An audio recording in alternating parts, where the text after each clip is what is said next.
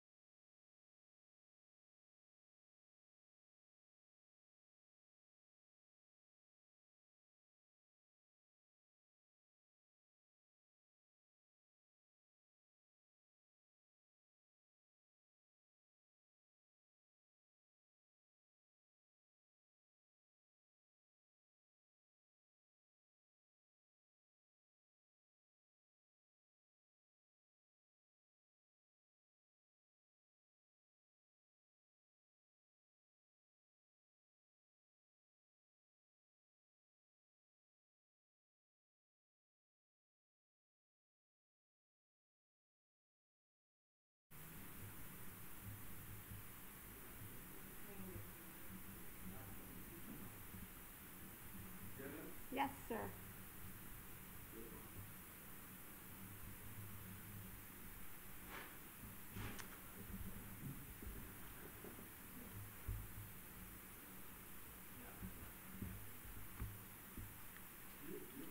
Good morning and happy Sabbath. It's a little wet, but that makes it fresh. And I think it provides just enough of a challenge to us if for those of us that have animals and have to corral them out. I had to wipe 12 little paws this morning. None of my dogs are a big fan of the rain, but it just reminded me as I'm bending over cleaning them up, thinking, I'm going to be so happy in heaven when we don't have to deal with anything like this. So it was a nice reminder, and sometimes we need those. So we're going to start with a couple of songs. I was able to get a couple suggestions, and we are going to start with Richard's favorite song, 529, Under His Wings.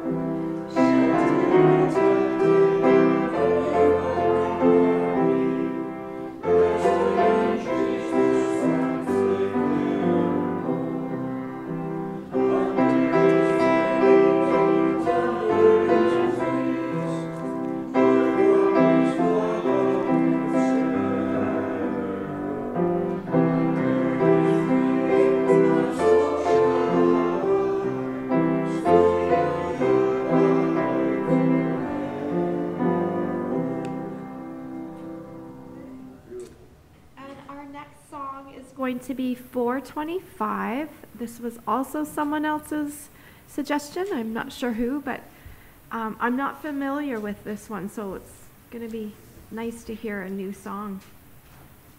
Holy, holy is what the angels sing.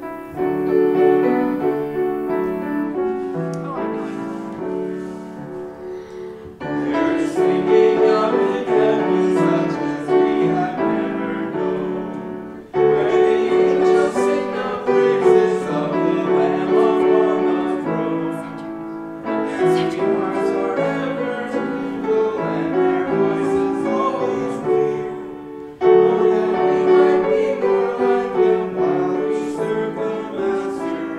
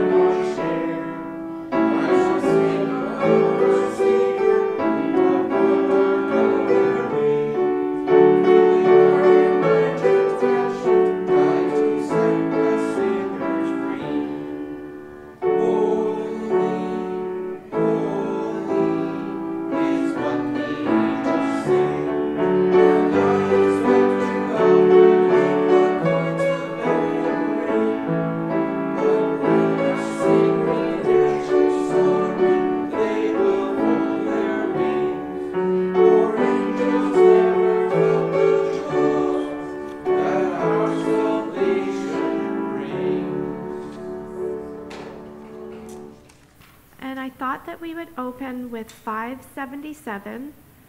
It's a place where I hope that we all can feel especially close to today, in the heart of Jesus. And then if we could do something just a little different, Maureen, after the mission spotlight and the mission story, can we sing one more? Oh, sure. I found one that would open our lesson study perfectly. Thank you. So, in the heart of Jesus.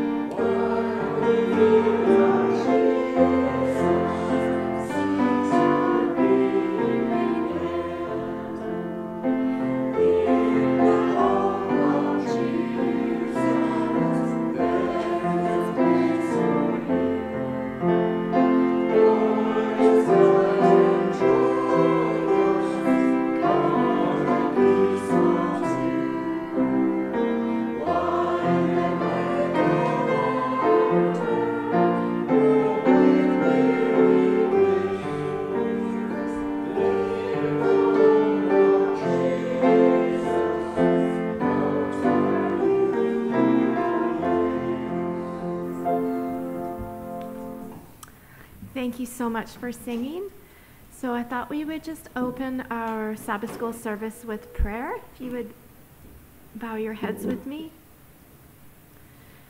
Our Father, we thank you so much for giving us Jesus that shows us your great love, and that we don't have to feel like we are without a mediator, that we are without a high priest, that we are without the opportunity to come boldly to your throne. We thank you for bidding us, and we ask that you will enlighten us, draw us close to you, correct us where we need corrected, and expound our understanding where we need to learn more, and help us to do so with loving arms around each other, lifting one another up for encouragement. Be with those that can't make it here today, that are studying on their own or watching from their homes. I just ask that you will bring peace and love to their hearts on your blessed Sabbath day, and let us worship you in an acceptable way. We thank you. We pray this in Jesus' name. Amen. So we're going to start with our mission spotlight.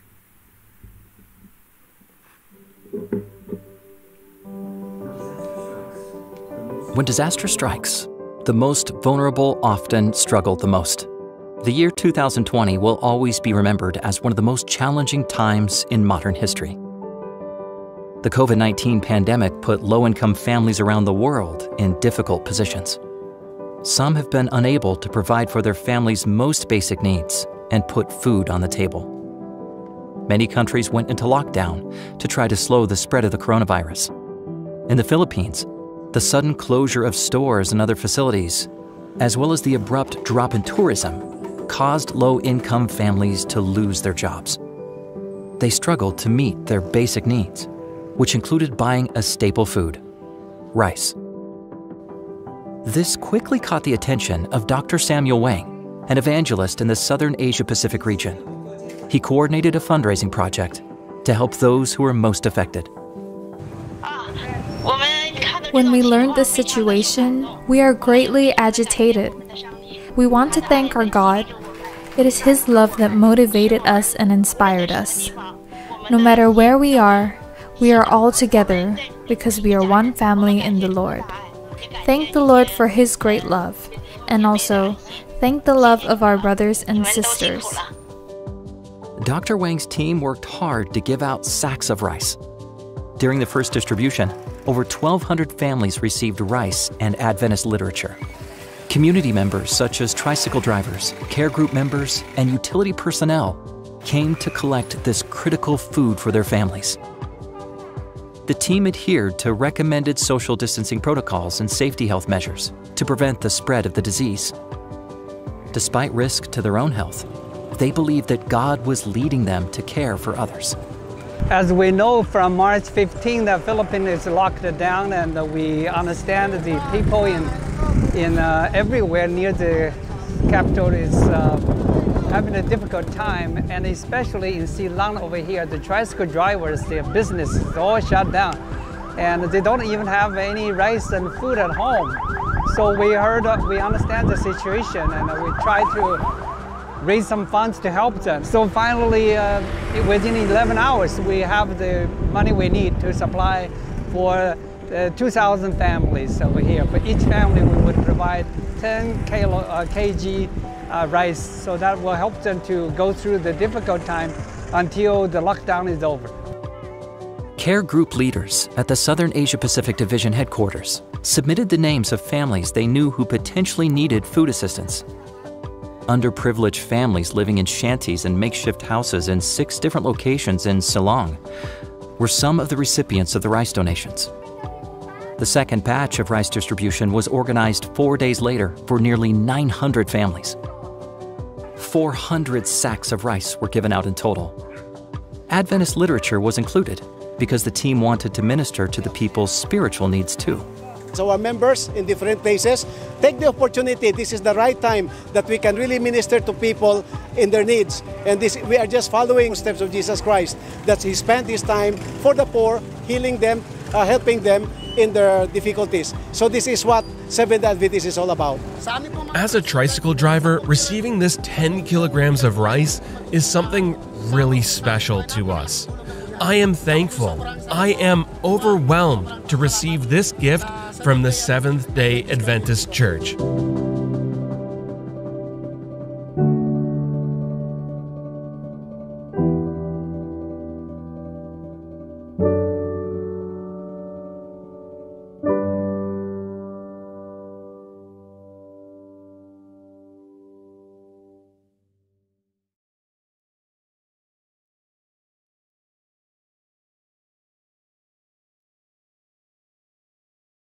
Our mission story is part 2 of Forgiving Mother. And if you recall last week, it commenced with Charmaine. She's our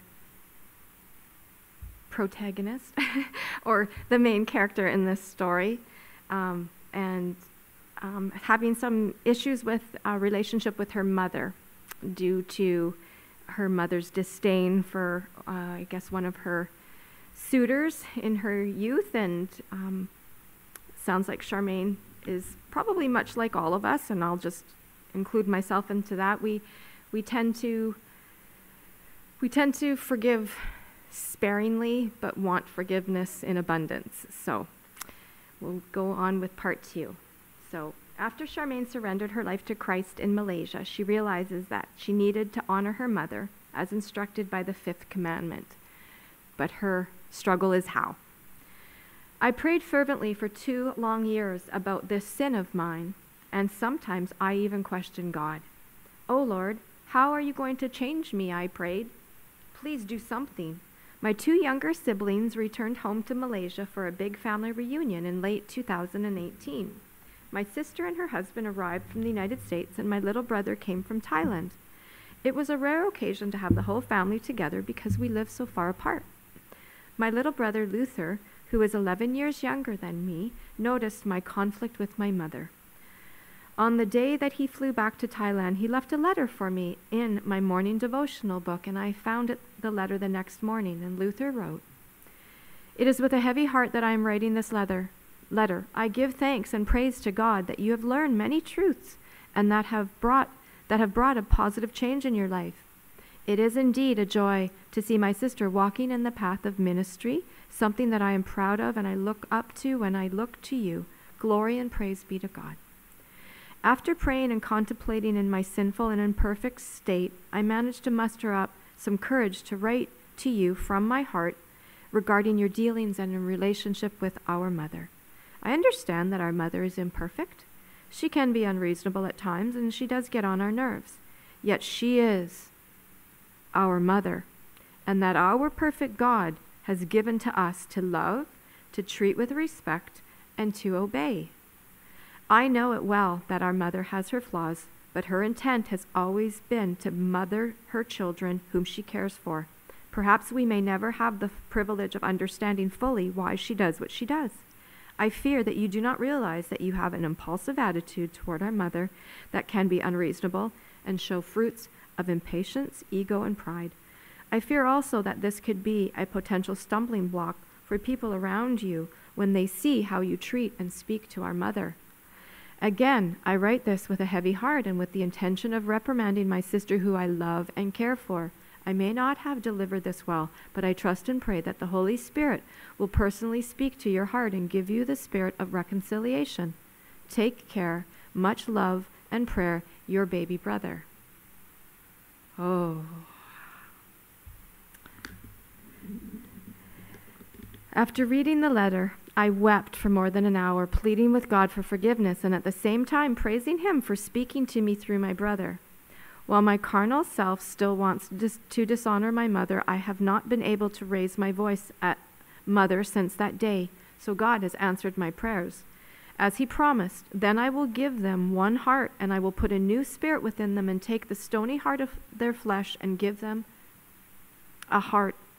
Take the stony heart out of their flesh and give them a heart of flesh. Ezekiel 11:19.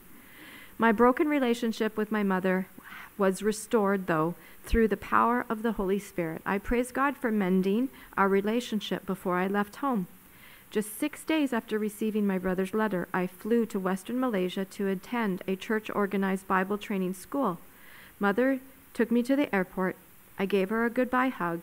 It was the first hug that I had given her in more than 10 years.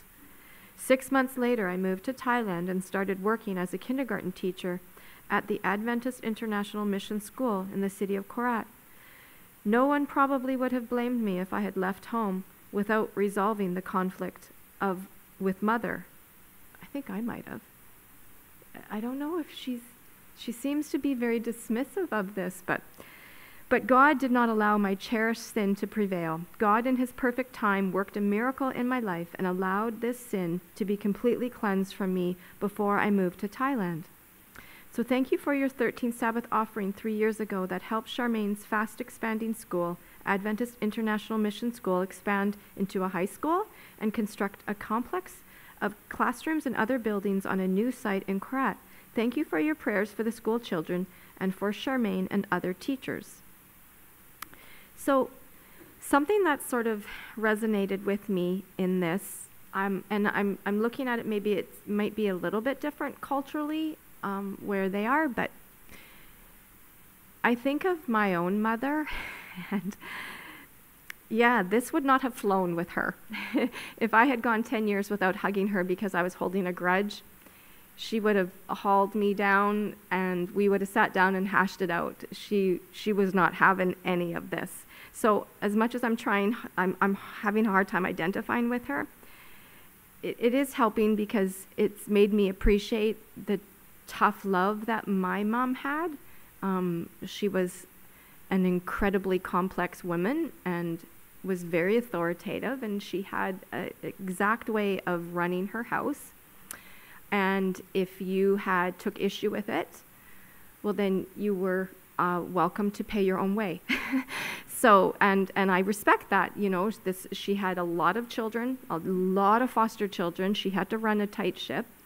And we used to joke, you know, she used to say that while you're under her roof, her rules, and she would strive to be fair, and that if you could come up with a solution that wasn't disrespectful, she was willing to hear it. But otherwise, then, you know, like her menu that was posted in her kitchen, 2 items for dinner. Number 1 was take it, and number 2 was leave it. It was your choice, but it was still her home. So I am struggling, but I do appreciate the fact that her brother was able to reach out to her and touch her heart with opening it to the Holy Spirit for reconciliation. So we will continue on our journey into Charmaine's relationship with her mother on next Sabbath for Last Chance for God. So I thought we would go just a little bit different of a direction with our interesting facts about Thailand and where our story is coming from. And I'm an animal lover, so I like to go and find out what animals there are, and there are some amazing ones. So Thailand is a country with beautiful beaches, thick jungles, rivers, lakes, waterfalls, and plenty of national parks. The country's landscape is diverse and provides a habitat for several species of flora and fauna. The wildlife in the country ranges from big elephants to very small bugs and birds. Some animals can be seen roaming all over the country, while some are protected in wildlife reserves. And these are some of the animals that are found in Thailand. So one of these is, it's called the clouded leopard. And if you've ever seen this, I highly encourage you to go take a look. It is magnificent. So the clouded leopard is native to Thailand and also several countries in Southeast Asia. It spends a large part of its life in trees and dense forests. The leopard is an elegant and agile animal that is a must-see for wildlife enthusiasts visiting Thailand. A majority of these animals can also be seen at the Khao Sok National Park. They have the longest canines of the living cats. Clouded leopards are categorized as a vulnerable species because of their numbers drastically reducing every year. And the next one is called the Oriental tree squirrel. So this is a giant squirrel. It's about the size of a domestic cat. I would be in my glory. I love squirrels, but I know a lot of people don't hold them as in high regard as I do. They consider them just a pest and vermin, but I have a squirrel feeder at my house that I got from the wildlife bird sanctuary, and it's like the Taj Mahal of squirrel feeders. And so some of my squirrels are a little overfed. They get a little chunky. So we've had to lower it because they were getting a little fat, that they were having trouble climbing. So probably not the best. But so this squirrel prefers dense forests where it just spends most of its time. And this is quite interesting. So when faced with danger, the squirrel flattens itself against the trunk of a tree instead of fleeing. It is more active in the early and late hours of the day, and they feed on fruit, flowers, bark, and nuts. And they are mostly found in the dense forest area of Thailand. So just a couple more I thought were really amazing. I've never heard of this one. It's called a common tree shrew. The common tree shrew is a small mammal that's native to Indonesia, Malaysia, and Thailand. It is of least concern because its ability to adapt to new habitats. Common tree shrews are more active during the day compared to at night. They can be seen foraging for food alone or in pairs, in tree holes, shrubs, and on the ground. They feed on leaves, seeds, fruits, and insects, and they are found all over Thailand in areas with dense trees and bushes. So the last one that I'm going to present to you is absolutely amazing, and it is the tiger. There's a special tiger that is Indo-Chinese tigers, and there's only about 600 left in the world. Heartbreaking, but half of the population is found in Thailand, and a third of that is found only in zoos. There's about a remaining 200 tigers that can be found in tropical forests, and there is a sanctuary called the Huao Kai Keong Wildlife Sanctuary, and it's globally known as the Tiger Sanctuary because of the large numbers of wild tigers that are located at the park. Conservationists are advocating for the release of the captured tigers because they are subjected to an unnatural environment in captivity, and they think they would likely thrive in the wild. So it's a tricky, I guess, situation to know what's best to do for them. And I look forward to seeing some of these animals. I know that many of the variations are just done through what we've done over the years, but it'd be interesting to see what the original tiger that God created looked like. So I apologize that the song that I was going to ask us to sing to open our Sabbath school lesson, I thought for sure that it was in our hymnal, but it's not. So I'm just going to look it up and read it to you then instead.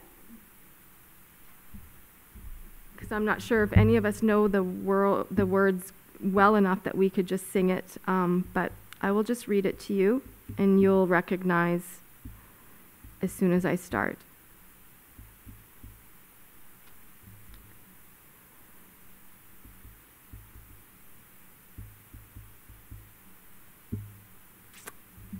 So this one is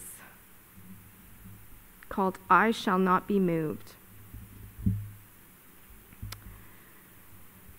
So it starts,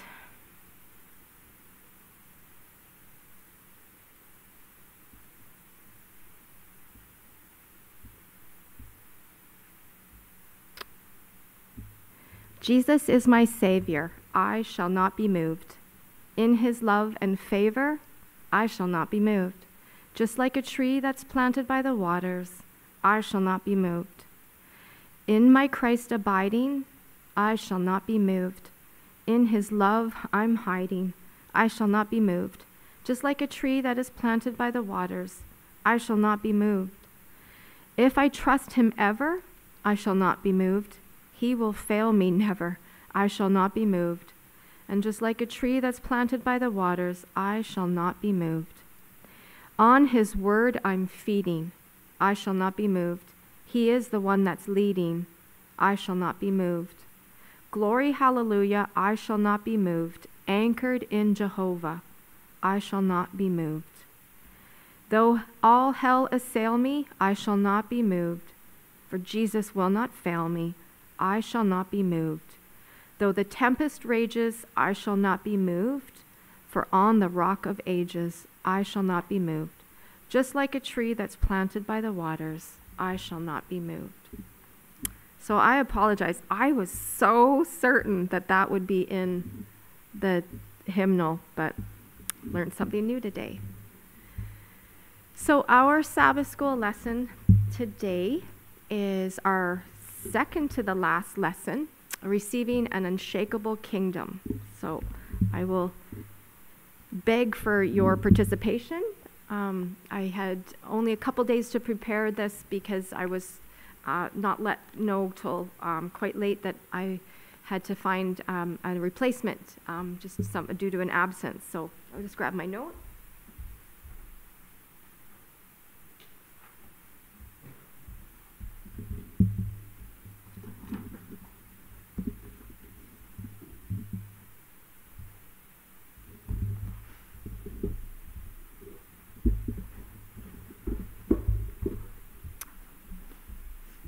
Okay, so I will actually just ask, if I may, Marilyn, would you be so kind as to start us with a memory verse? And that's Hebrews 12:28. That's the wrong one, just a minute. Okay. Therefore, since we are receiving a kingdom which cannot be shaken, let us have grace, by by which we may serve God acceptably with reverence and godly fear. Hebrews 12:28. So, we've got the theme, I think, for our lesson this week is the shaking, being shaken, not being able to be shaken. And I noticed that we've sort of been creeping up to it, and this is the week that we finally examine the judgment work of Christ in the heavenly sanctuary.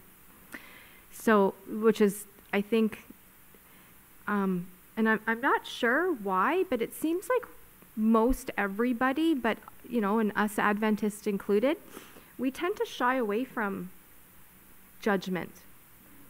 And I've noticed this week in doing my study that judgment is a blessed event for those that are in Christ, that have the covering of his righteousness. So I just wanted to read on our opening Sabbath, the first paragraph, because I think it sets the tone nicely.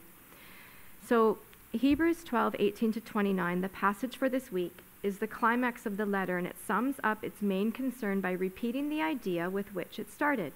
God has spoken to us in the person of his Son, and we need to pay careful attention to him. The description of Jesus in Hebrews 12:22-24 epitomizes the letter's assertions about him. Jesus is the mediator of the new covenant, and his blood provides salvation for believers.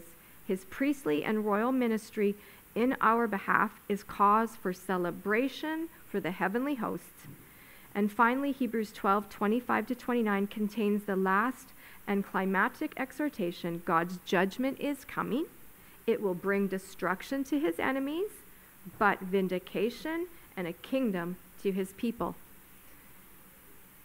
So we have the emphasis on God's judgment coming, and that, as always, there's two groups. There is one, I think, that will look forward to the judgment, and then there are those that will be weighed in the balances and found wanting, and the judgment will be their final recompense, you know, the final sort of reward for the choices that they've made. So on Sunday we touched about you have come to Mount Zion. So in reading Hebrews 12:22-24, Terry, would you read that for us?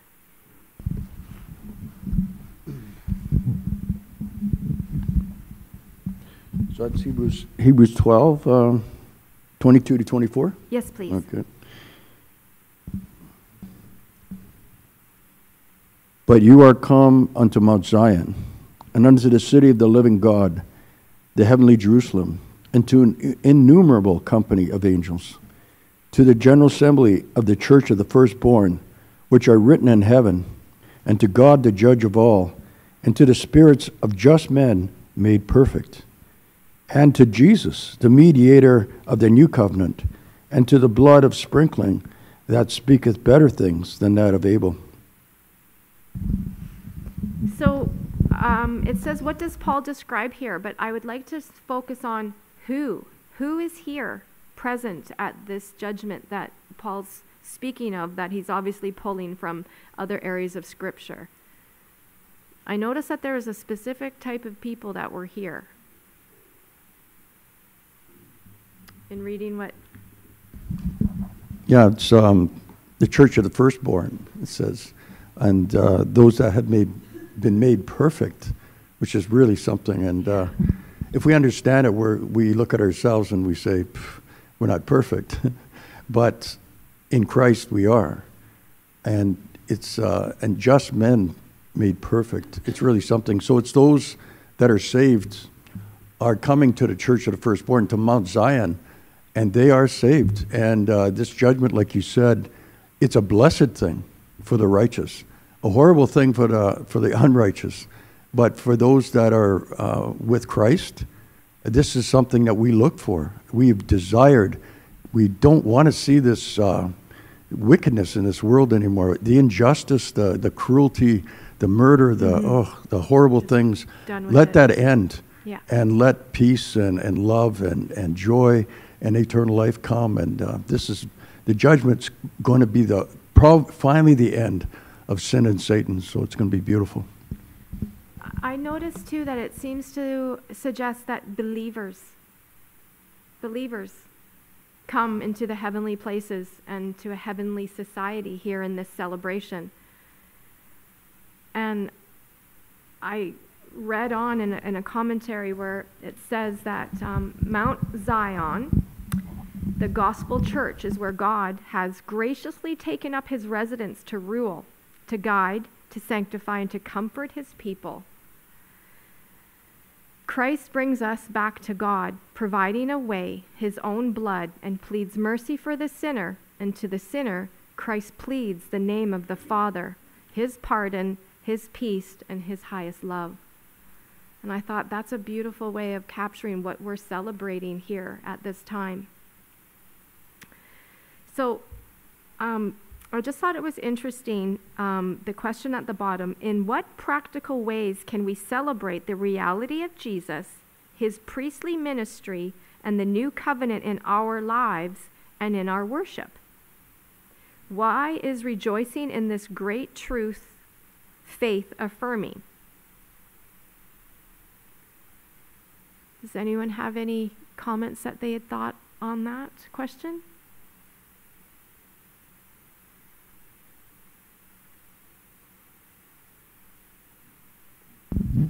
Practical ways. Yes, that's ways. That's the key word, isn't it? Of course, we can do that with our lips to praise him, right? And that's very practical.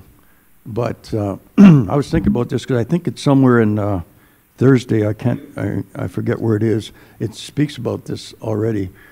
And so Jesus says, you draw nigh with me with your lips, but your heart is far from me. And so how do we do it in practical ways? When we feed the poor, when we clothe the naked, we send Bibles to North Korea. When we can do those things, I actually copied the scriptures down. It said that, let your light so shine before the world, so they may see your good works, that my name might be glorified. So those good works that we do, and does any of those works going to save us? No. We could collect all the good works of this church and put it on one person. It's still not going to scratch the surface. But it puts a smile on our Heavenly Father's face. When he sees his children walk in his ways, he sees that love. It says if you can't love your brother and your sister who you can see, how can you love God who you can't see?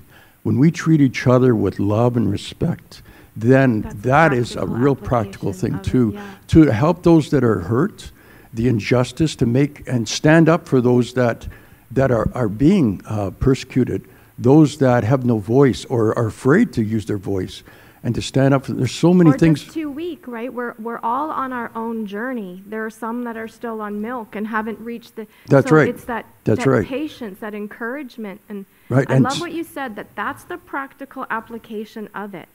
Is that Christ, where it says here, his priestly ministry.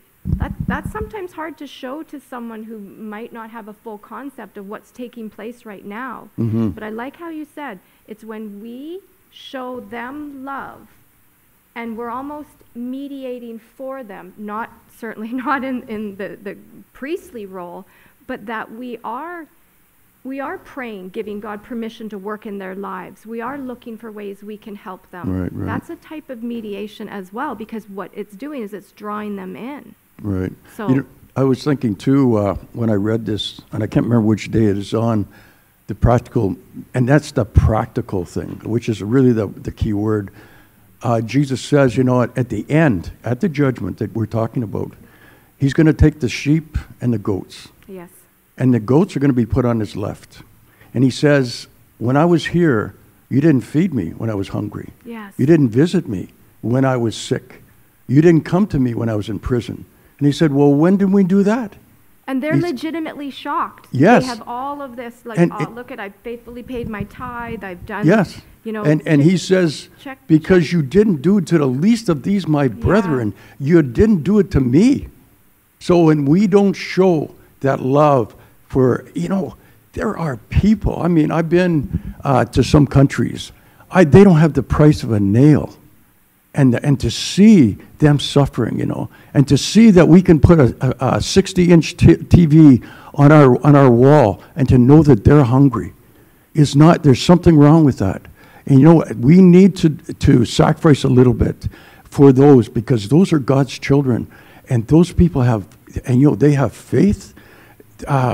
It's amazing what we can do. We have so much in this country, and how we could use that for those people. And Jesus says, but when you fed those poor, when you visited the prison, those people in prison,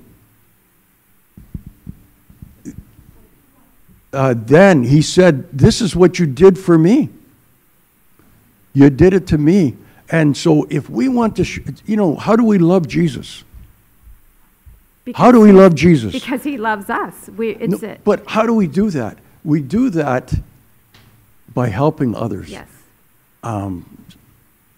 That's the most practical application. I have something here too here. So this is not. We can have praise, and we can do a lot with our lips, and that glorifies God. Yeah. But if we're not doing something practically to help the suffering of those people, not even people that believe in Christ, because we can help. We did that for one family that was so dying in Philippines that they were actually left in a room. It's quite a story. They were left in a room to die with a mother with a 6-month-old baby.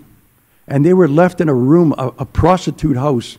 They gave her a bed to die. And we went there to help her and got her better. She became a Seventh-day Adventist, her whole family, her husband. What it can do, just a little bit we can give. It's amazing. And we say, what can we do?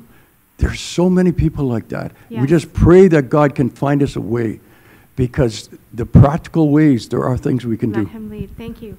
Sorry. That's okay. That reminds me when we were on our way to church one day. This was in Williams Lake, and my dad had this big van that looked like a bumblebee. It was brown with a yellow stripe on its side, but it had lots of seats because my parents always had lots of foster kids, and it was a lean weekend where I think there was just a few of us, and we had gotten out of the house a little bit late. My dad was always very patient. He would just sit in the van, wait for us, and so we're on our way to church, and my sister had to do something up front, and so she was getting a little agitated with, the red lights, and slowly making our way, and all of a sudden on the side of the road was a station wagon with clearly a flat tire, jam-packed full of kids, and a very frazzled looking woman out staring at the flat tire. And my dad, of course, pulls over, and my sister's like, we're going to be late for church. And he turned and he said, this is church. This is how you do church. So not only did he try to change the flat tire, which she didn't have a proper little donut, so he hauled his out of his van and had to make sure that she got with all the kids to the gas station, and he made sure that she was going to be taken care of by the mechanic, and got back, his little spare donut. And by the time we got to church, it was well past, and my sister still was able to get up for her portion, but I just remember how just calmly, this is his practical way, that this is how we do church. It's not always in a building. It's a practical way of showing God's love. So going on to Monday, you have come to God, the judge of all. So I sort of combined Monday and Tuesday together a little bit because I thought that the theme was very much related. So what spoke to me was Christ's primary work as high priest is judgment. So, as I just asked, do we as a people share away from the term judgment? Is judgment a reason for celebration? Does judgment give us assurance? And if yes or no, Should everyone have assurance in this judgment? Fair enough. And does judgment contrast a person's profession with their character? And what I mean by that is, this I got from Christ Object Lessons. I'll just read it quickly. The lips may express a poverty of soul that the heart does not acknowledge. While speaking to God in poverty of spirit, the heart may be swelling with the conceit of its own superior humility and exalted righteousness. In one way, only can a true knowledge of self be obtained. We must behold Christ. It is ignorance of him that makes men so uplifted in their own righteousness. When we contemplate his purity and excellence, we shall see our own weakness and poverty and defects as they really are. We shall see ourselves lost and hopeless, clad in garments of self-righteousness, like every other sinner. We shall see that if we are ever saved, it will be through, not through our own goodness, but through God's infinite grace. So I thought when we have come to God, the judge of all, I think we've got to have a spirit of humility and be fully aware of who we are standing before.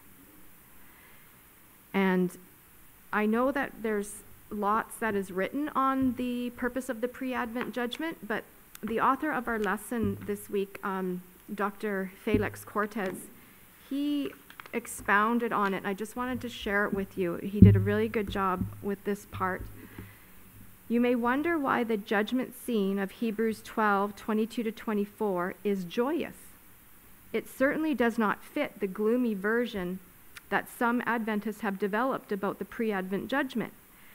At a time in which believers appear alone to be scrutinized before the judgment seat of an almighty and holy God and a retinue of innumerable angels. The truth is that the gloomy view of the pre-Advent judgment does not fit into the prophecy of Daniel 7 and 8 or the prophecies of Revelation either. In the prophecies of Daniel 7 and 8, the judgment is carried out to deliver the saints from the attacks of the little horn and restore them to God's kingdom. In the prophecies of Revelation, the saints cry out to God, desperate for him to begin the judgment. Later on, the judgment is announced as the good news of the gospel. Similarly, the announcement in Haggai that God will shake heaven and earth is considered good news for the people of God. The reference to the shaking of heaven and earth in Hebrews 12:25-27 is significant. In the Old Testament, the shaking of the earth is a common occurrence when God shows up to deliver his people. When Deborah and Barak fought against King Jabin of Canaan and Sisera, the commander of his army, God fought from heaven on their behalf in Judges 5:20. It is described as a powerful earthquake, a shaking of the earth and mountains, because of the presence of the Lord. This same image appears throughout the Old Testament when God appears to deliver the oppressed. Thus, shaking becomes a signal of God's judgment on the oppressors. In the prophets, it happens in the context of the day of the Lord. Haggai promised that God would shake the heavens and the earth and all the nations and fill the temple with glory by bringing the nations' treasures to the temple they were building. He explained this in the oracles pronounced 2 months later. On the 24th of the 9th month, 520 BC, the oracles explained that the Lord would overthrow the kingdoms and their armies and then establish his own kingdom in Jerusalem from the line of David, represented by Zerubbabel, giving him total authority like that represented by a signet ring. The purpose of the judgments predicted in the prophecies of Daniel 7 and Haggai 2 is then favorable for the people of God because they have the purpose of delivering his people from their enemies. And I thought it's so comforting to know that this is the purpose, that we don't need to fear the judgment. If anything, we should run towards it. And I thought this was interesting too. So the judgment brings into view the contents of our heart. So it's not that God doesn't know about these things already, but we stand accountable so that it helps us so that we can see how reasonable and dynamic his judgments are. Nothing that we are called out on is going to be a surprise for anyone. When Jesus goes over something in my life that isn't in harmony with God's will, he's not doing this in some remote corner of heaven that I have no idea about. He sends the Holy Spirit to point it out to me, to convict me, to correct me, so that I now, while I still have time with the mediator in the sanctuary, I can repent and put that sin away, by which is done in his strength. This is a positive aspect of judgment. There is no point where anyone will be shocked and declared, wow, I didn't see this coming. I had no idea I was doing wrong things. And so now I'm lost. It's not fair. No. In Hebrews 12, we find this beautiful work of chastening. And we're told that who God loves is who he chastens. Yes. So Tuesday expands on the work of a high priest, that it exceeds just the work of a priest. So though both work in the sanctuary, a priest work was limited to intercession in the holy place, while the high priest work extends to the judgment in the most holy place. And we can find that in Leviticus 16. So at the time that Hebrews was written, Christ's work was in the holy place, and Paul repeatedly pointed people forward to his high priestly work of judgment. So could I have someone read, Peter, would you read Acts 17, verse 30 and 31? Okay. Acts 17, 30 and 31. 17, 31. 17, 30 and 31. 17, 30 and 31. 30 and 31. Okay. And the time of this ignorant God winks at, but now commanded all men everywhere to repent, because he had appointed a day in the which he will judge the world in righteousness by that man whom he had ordained, whereof he had given assurance unto all men, in that he had raised him from the dead. So that certainly speaks to us about his high priestly work of the judgment. And then could I get, Marco, if you don't mind, Letty, would you read 2 Corinthians 5, 10 and 11?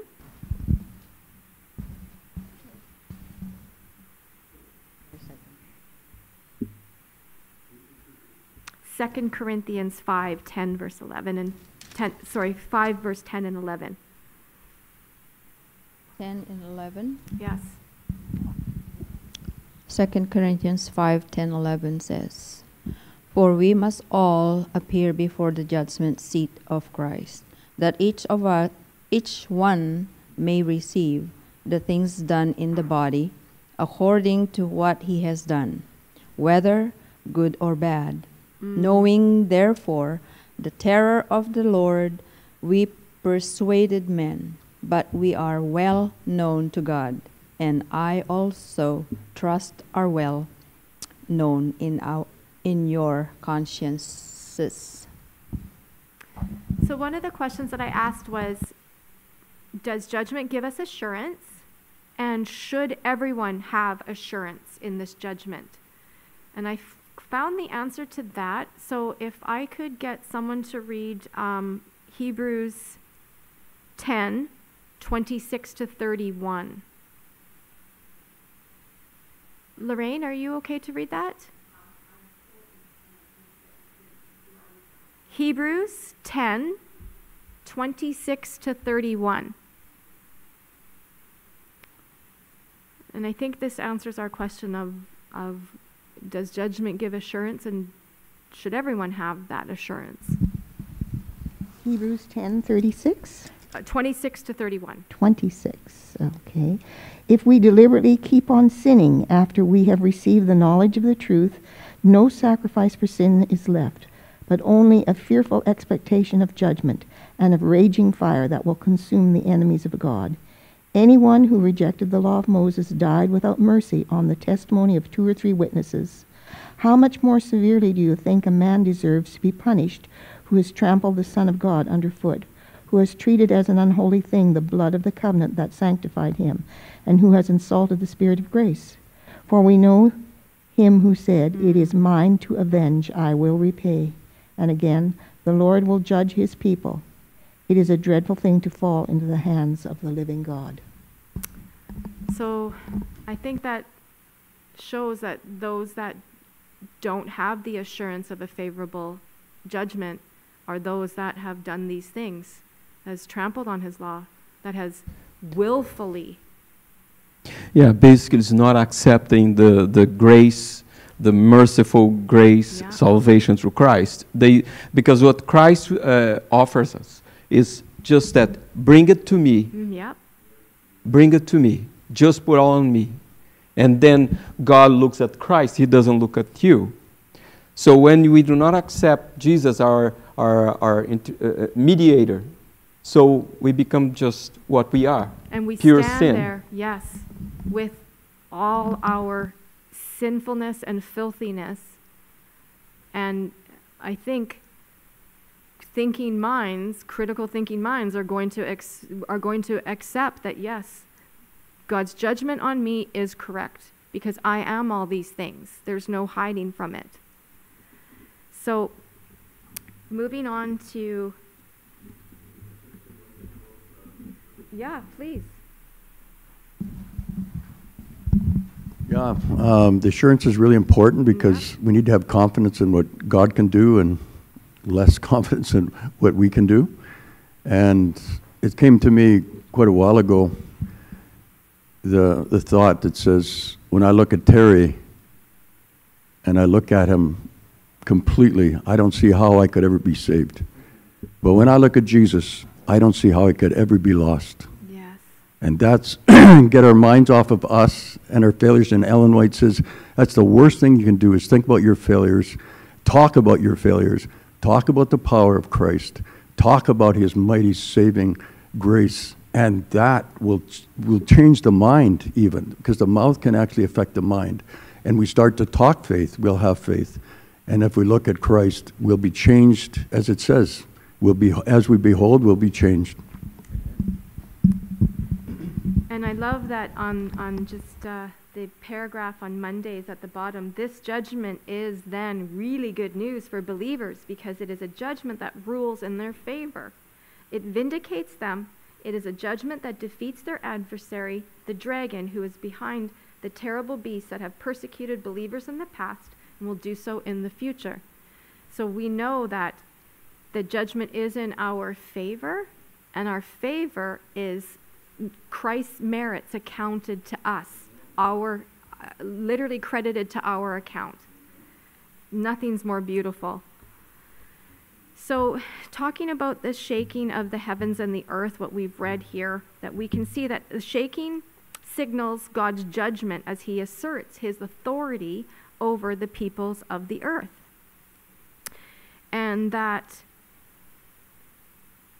the shaking of the heavens and the earth means then the destruction of the earthly powers that persecute God's people.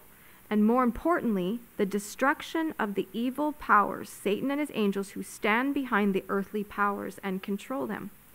So the question at the bottom, why is the promise that one day justice will be done and that the evil that has been so prevalent in our world will one day be destroyed such a hopeful promise for us, especially those that have suffered directly at the hands of evil?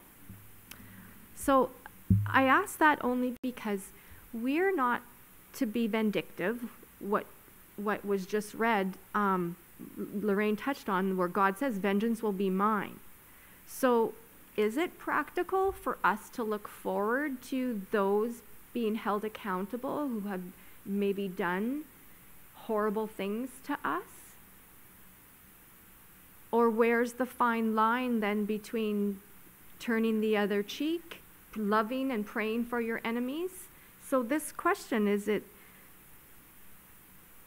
how do we reconcile that we have this evil? It's prevalent in our world. There's nowhere you can look right now and not see suffering. But then if we have been the ones suffering ourselves, are we allowed to have some satisfaction at the judgment of God that is... I think it's more the consequence of, because evil is going to be gone. Yeah. If evil is gone, suffering is gone. So I think our satisfaction, if you can say like that, it's that, because all the suffering, everything is done, all the tears are gone, no more cry, yeah. Right? Because I imagine, even if as a father, if I see your child doing something this child is not supposed to do, or going to a road that shouldn't be going, so it gives you, I mean, it's a lot of a suffering. Yes. But when it ends, and I mean, if you offer everything for that child, the day that is gone, so there is peace.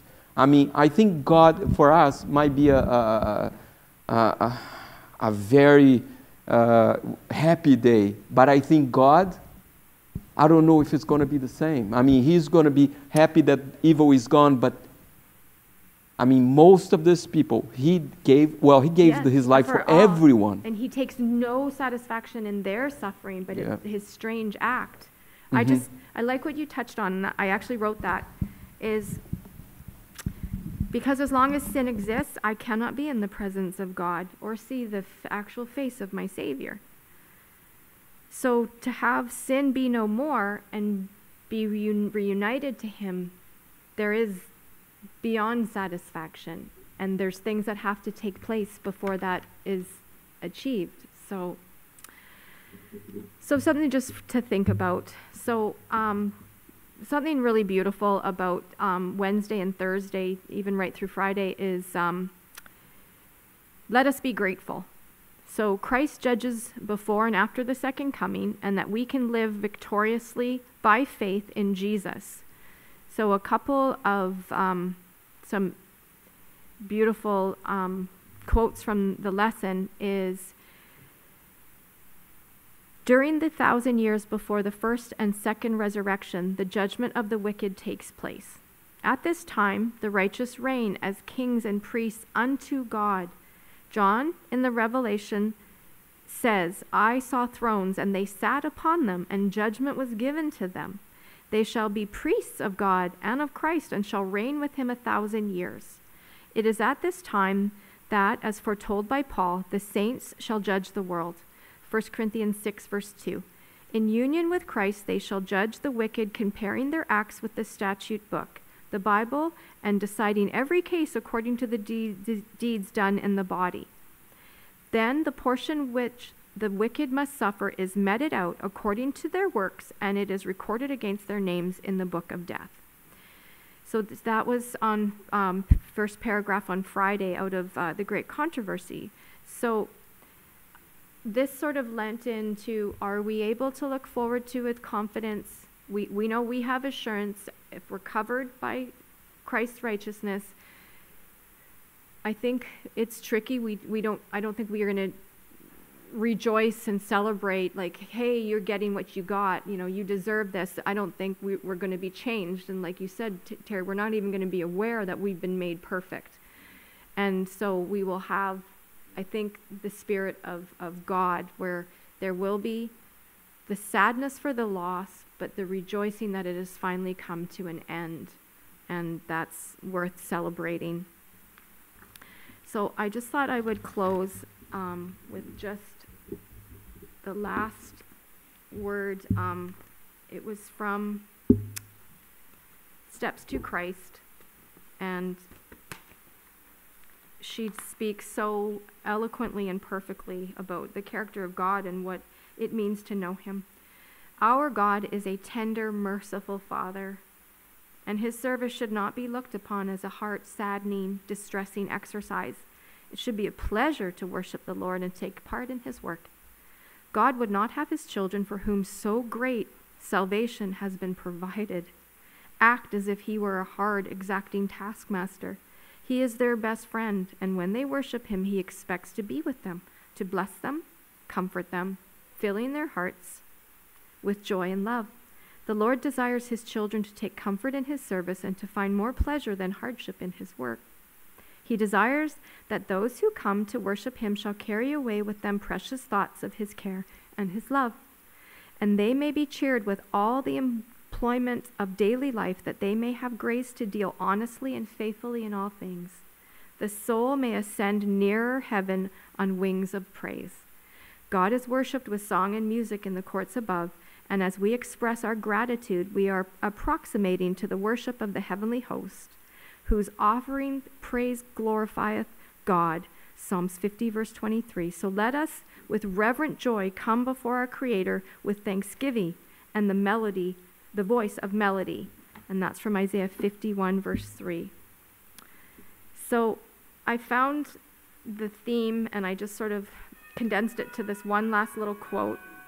Our only safety is in constant distrust of self and constant dependence on Christ. So thank you so much for your participation.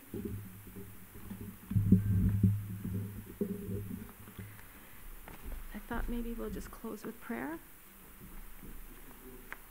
Is there someone that would close us with prayer? Thank you. Thank you. You took it. Okay. Let's bow our head for prayer. Our dear God, Heavenly Father, we are so thankful for this Sabbath and the Sabbath school lessons that you are teaching us your way, that you are the way, the truth, and the life. And Lord, we want to be in heaven with you one day and our loved ones. And pray, Heavenly Father, for your grace and mercy. And we honor you for ever and ever. Yes. And help us to walk with you. Help us to come before you in everything that we do. Help us to do your will in our lives and our service for you.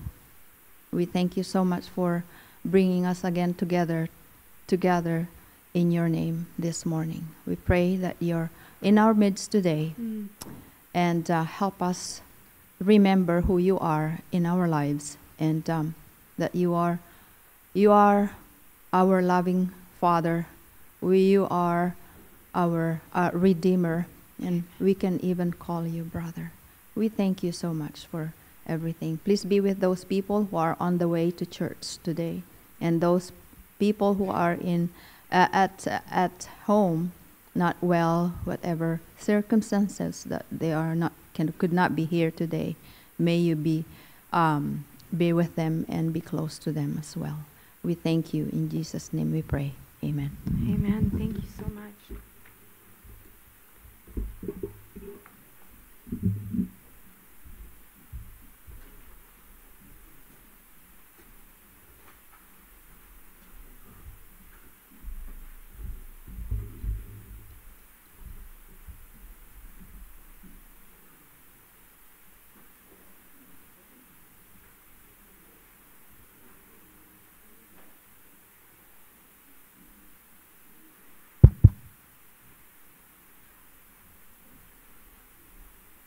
Check.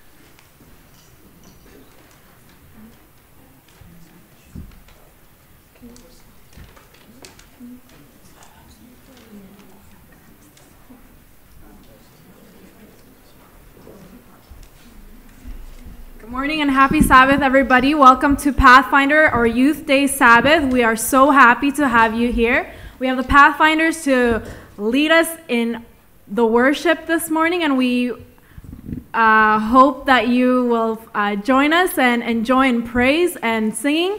We'll start with 6-7 Spirit of the Living God.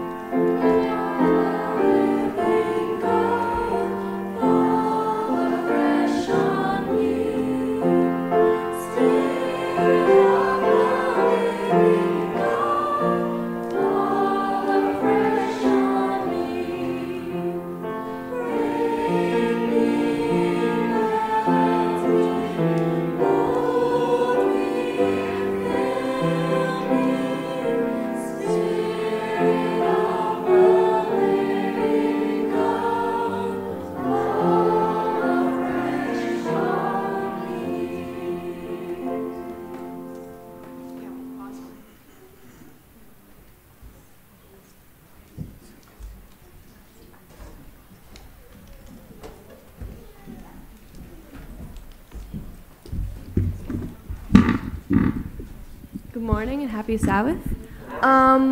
So all I know so far for announcements is that there is the $150, I think, discount on summer camp this year for the youth and the teens and the kids ages 7 to 12, I think it is. And that's all I know. Oh, there will be youth Vespers next week as well. Friday from 5 till 8 in the gym. Does the pastor have any? Oh, there's a clothes drive? Oh wait, April 3rd there's a clothes drive.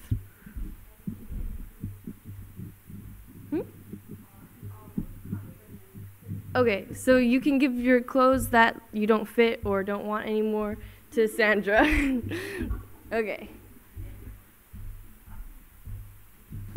Thank you so much, Jesse, and for the announcement. On behalf of the church, I would like to welcome everyone. Happy Sabbath, church. Glad to have you here. We have a special Sabbath for our young people. Pathfinder is taking our program that look wonderful, they look amazing. You guys are awesome. Just want to say thank you for all the leaders for putting all this together and taking charge on this Sabbath. You know, it gave me a break. Thank you so much for that. Amen. That I don't need to be in the front here. But I just want to bring your attention to our bulletin announcement. We have a very important evangelistic meeting coming up, starting on April the 21st at 7 p.m. right here at the church. There's going to be a video with Sean Boonstra from the Voice of Prophecy, and then I will have part of it, which is a half an hour that we will have question and answer to discuss. It will be about 4 sessions. We will start Thursday, Friday, and then we'll have on Sabbath twice during the worship service and then in the evening. And then the following week, we'll continue with another 4 more sessions. And we are hoping by God's grace, we will have a baptism. Amen? I have been doing Bible studies with some of our young people who are, trying to give their heart to Jesus through baptism. And I'm asking you, please, if it is possible, if you know anyone who would like to do Bible study with them. Encourage them. We are living in a very interesting time that we need to work and prepare men and women, boys and girls, that Jesus is coming again. And we need to let them to get ready for Jesus coming. Because the moment, the day that we are living in, my friend, my brothers and sisters, is telling us we are living almost at the age of that Jesus is about to come. And we need to get ready, all of us as a church, and we need to get our family members, neighbors, to get ready for the coming of Jesus. So I want to encourage you for that. And that's what we are here for. We are for spreading the good news of Jesus' second coming, where he can bring all the atrocity that we see, the sickness and the disease that we see, the anger that we see in our world today. Jesus will come and bring it to an end where we can live with him for eternity. That's what he promised for us.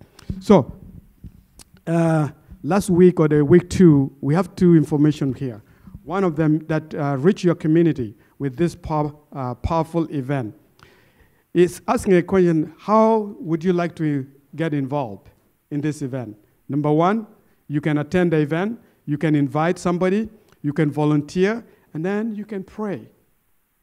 And thank you for those of you who have returned this form. If you still have this form, please fill in your name and phone number and check where you would like to get involved. And if you don't have any, Cedric has a few of them. So raise up your hand, he can give it to you, and then you can fill it in. The second one is about prayer. If you're not able to do anything much, there's only one thing you can do. Pray. Pray for this event, that it will be successful, that men, and even us, will be revived. Part of this event is also revival. It's not only for the new members, it's for all of us. And I encourage you, coming that day, and I will be talking with our children ministry department, that if you have children, you bring your children. We'll plan to have something for them so that the parents can come and attend this evangelistic meeting. So one other thing that I would like to encourage is called prayer card. This prayer card, it has on the back side of it, list names of people you would like to pray for, people you would like to invite for this event, people you would like to see that they give their heart to Jesus and prepare for his second coming. So there's anything, everything any one of us can do. Just either you pray, or you volunteer, or you attend the event, or you invite somebody. Or you can even give a ride. If there's people who needed to come here and they don't have transportation to get here, you can do that. So I just want to encourage you, let's continue to pray for this. Yeah, evangelism for me is not an event. It is a daily lifestyle. Amen? It's our daily lifestyle. And so I want to bring also, usually I like to recognize birthdays. And this is my last Sabbath to be here on this church as of this month, and then the next month, of course. So I have a few names here that are celebrating their birthday. I'm not going to call all of them. If you're here, you're celebrating your birthday this month, please come and join me in the front here. If you haven't done before, Amito, come up here, or Chaya, come up here. And who else? Radine? No, it's not done. You haven't come in front here. Nice try. Gemma? Do you have Gemma here? Shine? Lila? Samuel? Silas? Come on in front here. Nice try. Ochaya? Luke? Kiara? Mike? Silas? Anybody else whose birthday is this month? I'd like to have a special prayer for you, that God will increase your years in this world. See how beautiful, wonderful they look. You guys look younger and younger, right? I know my daughter was looking forward. I can't wait for my birthday. I can't wait. You know, some of us, I don't want my birthday to come because, it's getting older and only. We don't like that. We don't like to celebrate. I just want to say thank you for being here. And we cherish you guys. And God has kept you this far. There's people who didn't make it to this far. And we need to be thankful for that. So I'm going to pray for all of you. Okay? Let's pray. And all the church family, let's pray. Dear God, we are so glad to celebrate birthdays. Above all, we would like also to celebrate the birthday of the world. You says, in the beginning, God created the heavens and the earth. Today, that's celebration of the Sabbath, is the birthday of the world, to remind us that you are God, you created us in your image. You have given us the Sabbath as a memorial, as a remembrance of your creation. I want to pray for your children who are here, Lord, that you have taken care of them, you have watched over them when they came into this world, as they celebrate their birthday this month, Lord. It is my prayer that you will continue to nurture them, to strengthen them, and to increase in knowledge and in wisdom. And that, Lord, they will be witnesses for you. Thank you so much. May you anoint them with the Holy Spirit. In Jesus' name we pray. Amen.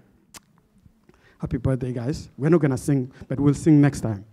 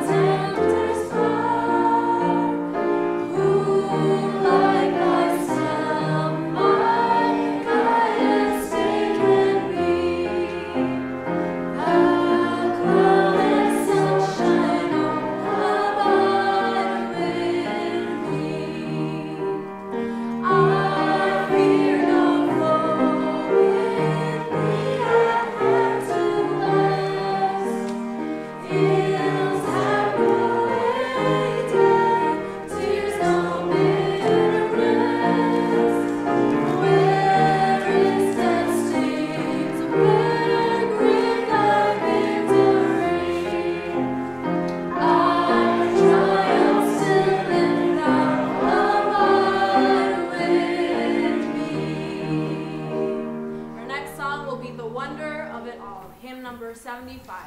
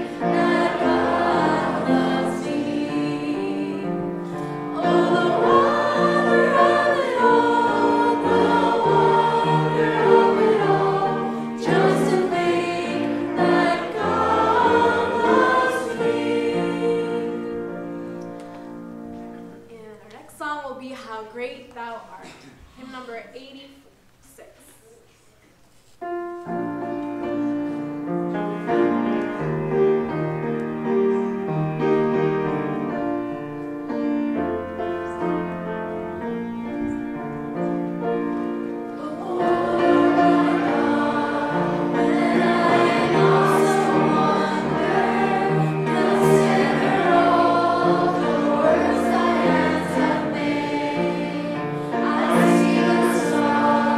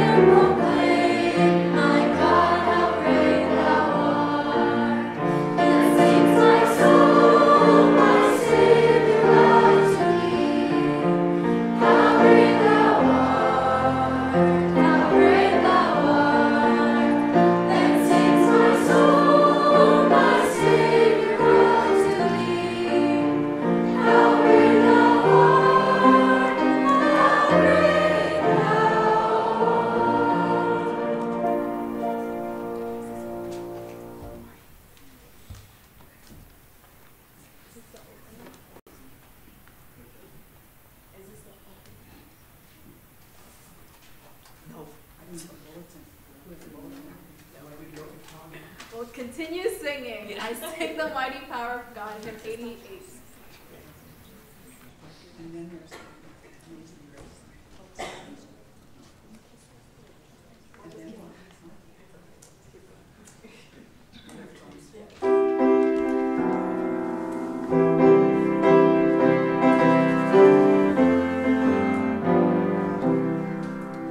Rise, the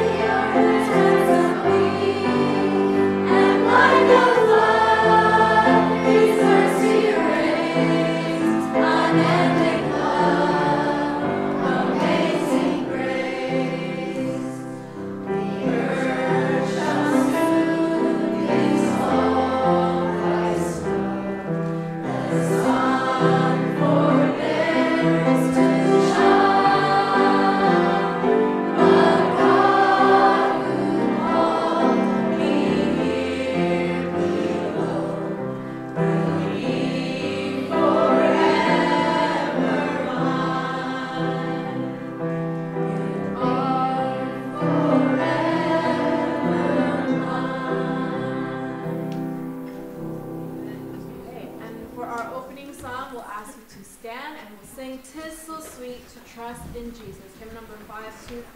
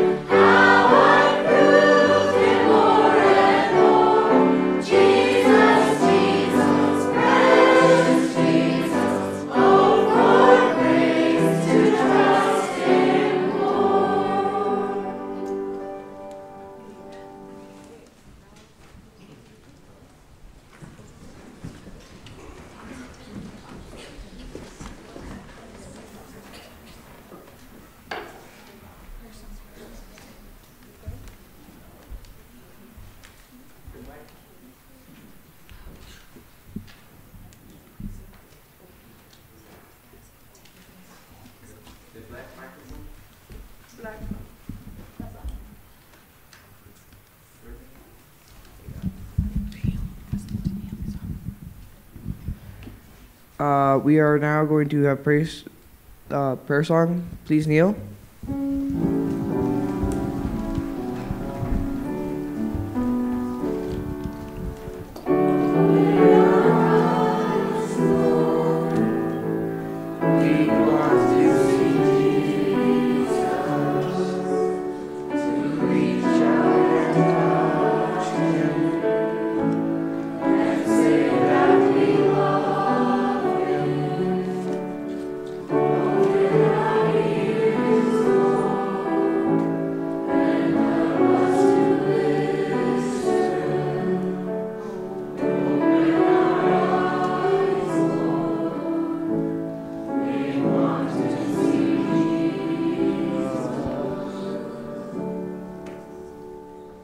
Dear Lord, thank you for this wonderful youth/Pathfinder Sabbath that we can all the kids, all the youth can do the church service today, and a wonderful day to be here when the sun is shining, and it is a wonderful day.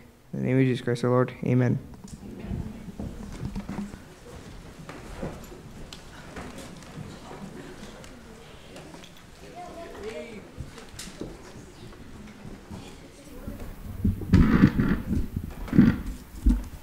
Our offering twice a month is for church budget. Our budget goes to support not just the lights and heat of our building, but also Christian education, health ministries, and Sabbath school, and of course, Pathfinders, among many other items. Our church budget this year is $84,000, which works out to need of $7,000 per month. It takes everyone to help support for this amount. God blesses the cheerful giver. So please give out the thankfulness of your heart for all he has done for you. Please bow your heads. Heavenly Father, thank you for the Sabbath day, and please bless the money that is going towards the church, and help the church support the community. In Jesus' name we pray, amen.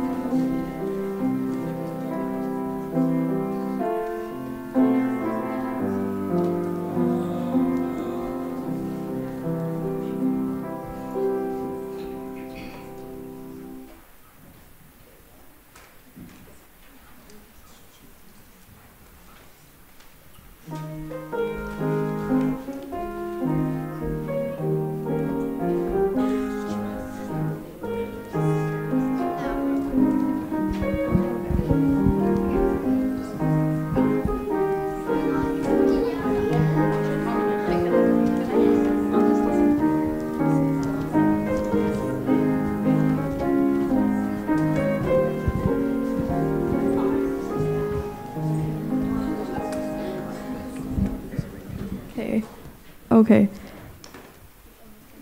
Wait, did someone say my name? No, okay. Hey guys, welcome to Children's Story.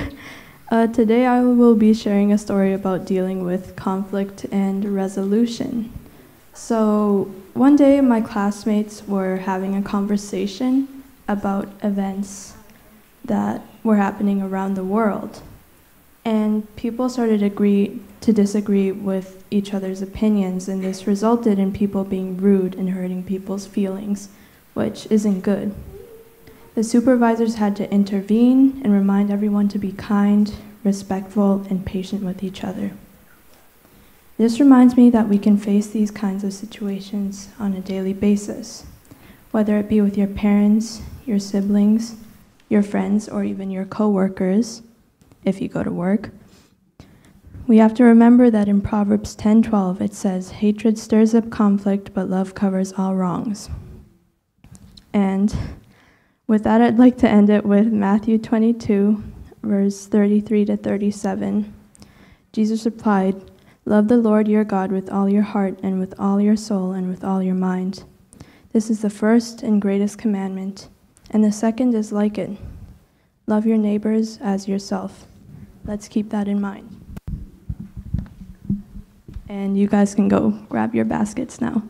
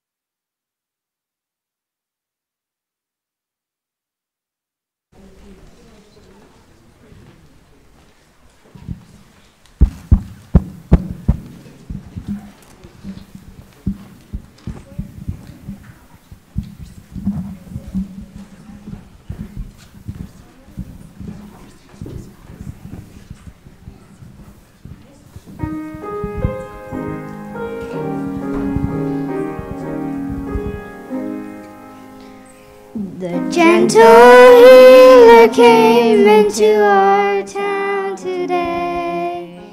He touched blind eyes and the darkness left to stay. But more than the blindness, he took their sins away. The gentle healer came into our town today.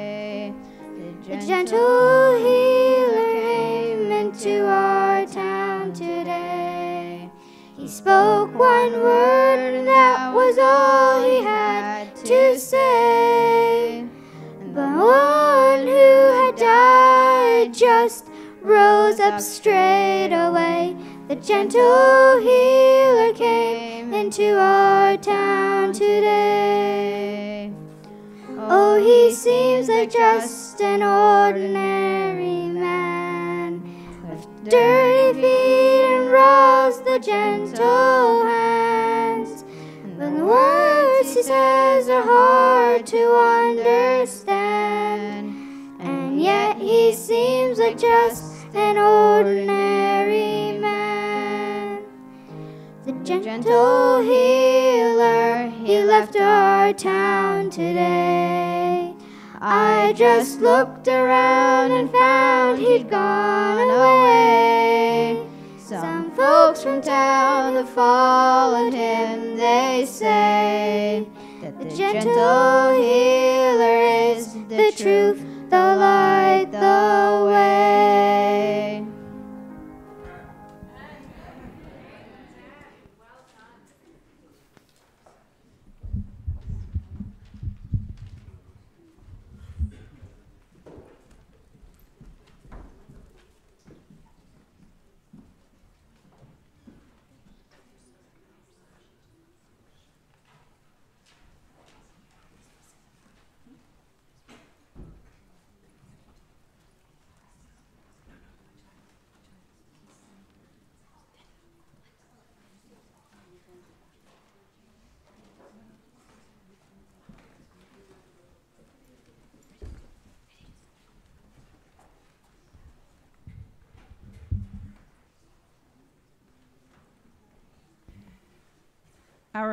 Our theme today is conflict resolution. So the Pathfinders have prepared a play for you. So you'll have to watch, there's no talking.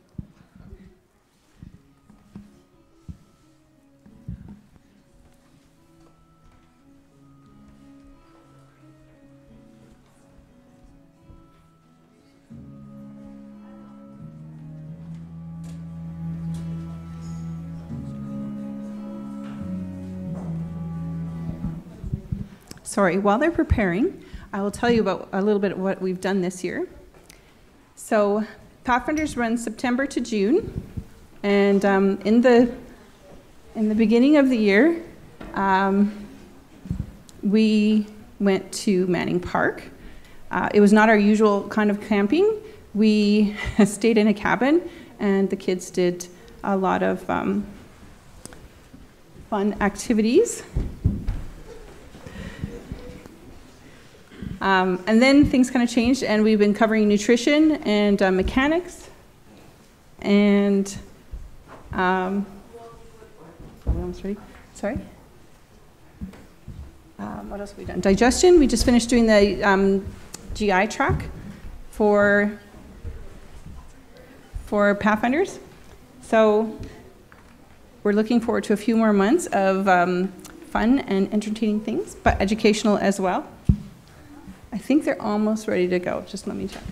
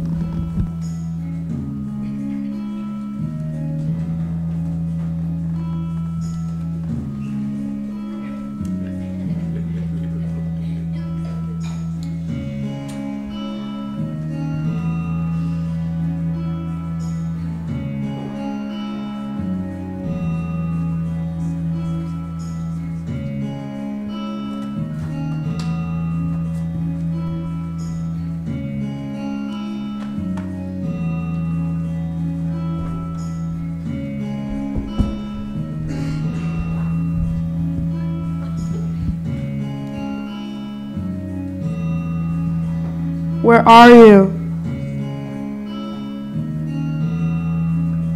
Who told you that you were naked? Have you eaten from the tree that I command you not to eat from?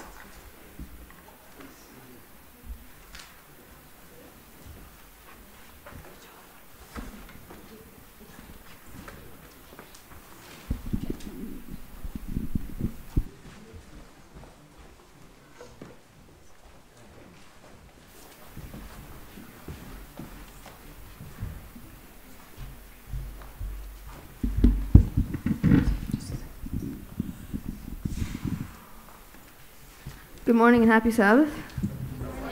Today's scripture reading will be found in Galatians 5, verse 13.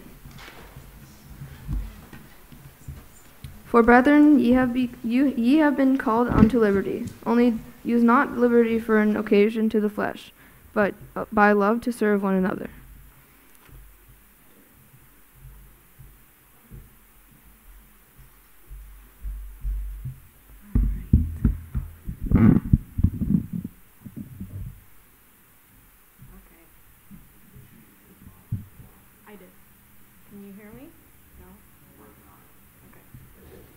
I'll just use this for now. Can you hear me now? Can you hear me? No? Just keep talking through it. Hello, hello, hello. Good morning and happy Sabbath again. Thank you so much for being here and worshiping with us. Thank you for the opportunity to let the Pathfinders and us leaders lead the kids to lead and worship. It is really important that kids learn how to be a part of worship and have joy doing it. I think that they did an awesome job doing the skit, don't you think? Amen. Yes. So the title this morning for the sermon is At the Cross. Many of you know I am new to Chilliwack Church, and so is my family. We've just moved here maybe a year and a half ago. We used to move around in Lower Mainland a lot, and one time we actually lived in Burnaby. And we used to take every weekend to drive down to Stanley Park. I remember I felt like it was every weekend that we did this. We just loved the park so much. And so we would take on Kingsway from Burnaby and all the way down to Stanley Park. And we noticed that there was a lot of intersections. There was a lot of red lights. So it would kind of deter our journey. It felt like it would take forever just to get to the destination. But we still love to go. So anyways, one day we decided, why not actually count how many red lights there were from our house all the way to the park. And by the end of our journey, we actually counted almost 100 red lights. It was a lot, I know. It took about an hour and a half just to get there. And then if there's traffic, you know how it is in Vancouver. So we live day to day having to cross many intersections. And these intersections are interactions we have with one another and with ourselves. These intersections may turn into a conflict, and it challenges us to make a choice. As you can see in the skit, Adam and Eve had a choice. They can only make one choice. And they chose one that is out of God's plan. One day when I came to work, I found myself not just passing through a conflict, but I was in the middle of one. I was in a heated conflict. Redeployment is one of the most despised words that a nurse can hear because it simply means that you are not going to be working at the place that you thought you were going to be working at. So it means that you would be relocated to another floor, a completely different unit with completely different people, different assignment, different patients, different everything, and you have to recuperate yourself and learn to adjust. Sometimes you're lucky enough to just move to another unit within the hospital. In the worst case scenario, you just have to go to another hospital. Thankfully, this story just involves me going to another floor.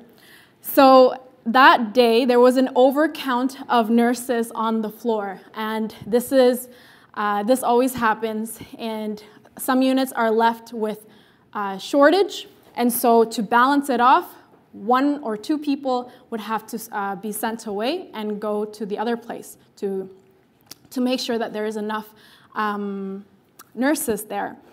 So that day, it was between me and another nurse to decide who's staying, who's going. I certainly did not want to go because I was scheduled to work there, and I was determined to stay as whatever it took. I was determined to stay, and I thought in my mind, if I can't stay, I'm just going to go home. But the other nurse was also scheduled to work on that day. And in this particular unit, you only need 2 nurses, 1 RN and 1 LPN. There was 2 RNs, so only one of us could stay. And she said, oh, I was pre-booked here a month ago. And I said, well, I got hired here 2 weeks ago. and this is my line. This is my schedule. And she said, well, I'm not going to that floor, wherever they're sending us. And I said, well, what do we do here? She said, well, I don't know, but I'm staying. And there's a lot of attitude and feistiness that goes around. But at that moment, I was so angry because I was so excited to come to the unit that I chose to work in. But I was faced with this conflict. Do I stick my ground and say, no, I'm going to stay here and you need to go, even though I'm a newer nurse and she's an older nurse? So there was a lot of things that was going on in my mind. But the one voice that I heard is the Holy Spirit, and he said, swallow your pride and go. Just swallow your pride and go. What's it going to do? You're still a nurse, no? You're still here to serve people, and it doesn't matter where you go, as long as you are serving with a happy heart. So I obeyed the action, but I was still furious. I was full of envy, and what I did was I took my nursing paper notes, whatever, report, and just slapped it on the table and dozed off the unit. Not a Christian thing to do, okay? Not a Christian thing to do, but that's what I did. And when I got to the other floor, I was still, boiling inside. My head was, just, I don't know, red and hot, and I needed to cool down. I really needed to cool down. And what I did was I had to go to my prayer room, which was the washroom, and I had to beg God, Lord, I know I am wrong to feel this way. I know that I need to be calm. I know all those things. We know what is right to do, right? But a lot of times we struggle. And this is the greatest conflict that we have in our lives is inside of us. My mind was racing. I was conflicted between two schools of thoughts. One provoked me to rage and resentment, while the other chastened my pride and said, look to Jesus. Remember that he was shamed. He was humiliated in front of everybody, but yet, how did he handle it? Can you do that? Can you step up to the plate today, tonight? And I said, well, I want to, Lord. Well, and then God said, well, you can. You can, because I'm going to help you to, but you need to believe that you can. So I prayed and pleaded, and I prayed and pleaded, and finally, the moment that you let go and surrender yourself to God, God enables you to do things that you never would have imagined that you can do. And at that time, I did not imagine myself to actually let go of my anger and continue on and work, because I still had 12 hours to go. I thought, you know what, there are people here depending on me, needing me to take care of them, and I can't come into their room feeling all stormy inside, because there's no way that I can have compassion with that. It took me about an hour and a half to really cool down. Realistically, that's how it went down.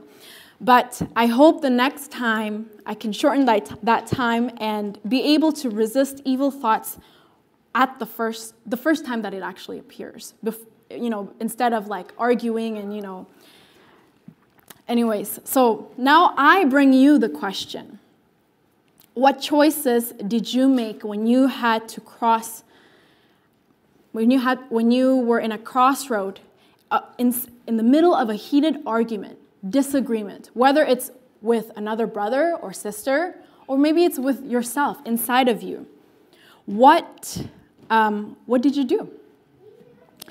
Some of us may deal with conflict this way. It's about competition, us versus them. We are right, they are wrong, or, I can't believe why they can't get their stuff together. It's all about competition. Others, like me, I like to avoid conflict, but I like to avoid conflict. That's why I just said, okay, I'll go. But inside I was just, boiling. Some people who avoid things that, by not being present in the conflict, that they're resolving it out of sight, out of mind. I call them bystanders. I call myself bystanders. Some people choose compromise. So they're torn between following God and wanting to please people. How many times have you been in that situation? I know what is right to do, but at the same time, I don't want this person to not like me. Because of the position that I am in church, how am I supposed to keep them? You fill in the blank. But some true leaders, true Christian leaders, learn to collaborate. They learn to respect. Number one, respect. And number two, actually listen. Listen to the other side. Or maybe there's no sides. In their mind, there's no sides. There's just, we are family. We need to come together and listen to each other because we need to understand. We need to establish an understanding and actually move forward to work towards a resolution. And as a Christian, what is our resolution? Prayer and fasting. If you don't know where to go, if you don't know what to do, no idea, everything is a blur, you need to get on your knees and pray. Because it is through prayer that we are brought back to the foot of the cross. Our eyes are drawn back to Jesus, fixated on him and not at other people. Not at the media. Not what the government says. Not what my neighbor says. Not what my best friend said. Or not even what I say. My own logic. No. You need to come to the cross. We need to come to the cross. It is at the cross that we find the template of how to resolve conflict. The greatest controversy ever happened in human history, in all of the universe's history. The great controversy was resolved on the cross. What does the cross represent?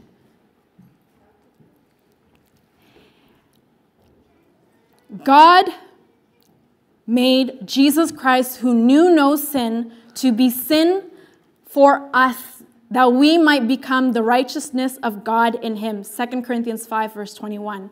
It is at the cross that we are reminded of our identity and purpose. We as church, we are to lift God's name in everything that we do, even in our thoughts towards one another. Right? We might be thinking bad things about one another, and that is not good. At the cross, we find the way, the truth, and the life, and that is Jesus Christ alone. So in this past week, have you come to the cross when you faced conflict? Did you resolve your conflict at the cross? Let's review how God resolves conflict. Number one, he seeks first. He said to Adam and Eve, "Where are you?" That means he's the one to initiate that process. Don't wait for the other person to come to you and say, "I'm so sorry." You're just going to be in that place of resentment for a long time. And the only person that you're inflicting is yourself. God said, "Where are you?" He sought to understand and not be understood. He didn't say, how can you not trust me? He didn't say any of those stuff. He said, "Where are you? Who told you that you were naked? And he verified what happened. Have you eaten from the fruit of the tree that I commanded you not to eat?" In times of conflict, do you go to the other person and ask, what's happening here? Can I understand you better? Number two, God loved first. He went the second mile, and we know this verse, John 3:16, "For God so loved." It was only love that drove him to come down to this earth, this filthy earth, and became a human being. It is so degrading for a God, the creator of the universe, to be a human who is dirty. But yet he did that because he wanted to be with us.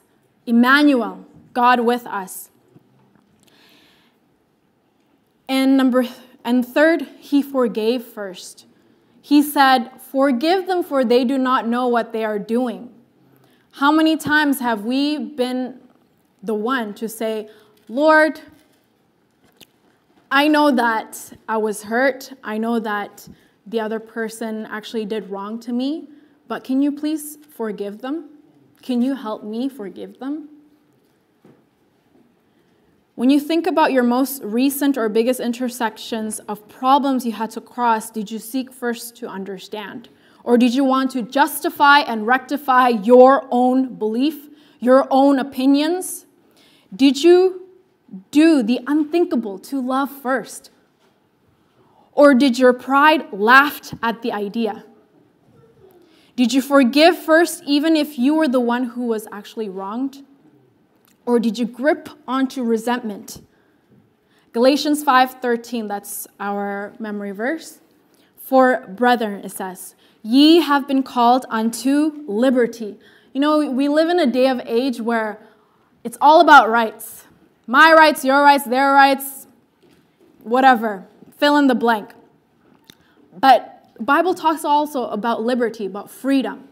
And it says, you have been called unto freedom, but do not use your liberty for an occasion of the flesh, but by love serve one another. This is a very hard thing to do. We live in a world that is crippling and literally is dying before our eyes. You hear of wars, you hear of devastation that's happening in the world, and there's next thing is food crisis and economic collapse. Everything is going down the toilet. If we believe in the Bible, we would know that we are under evacuation from earth and fleeing to a much better home, which is heaven.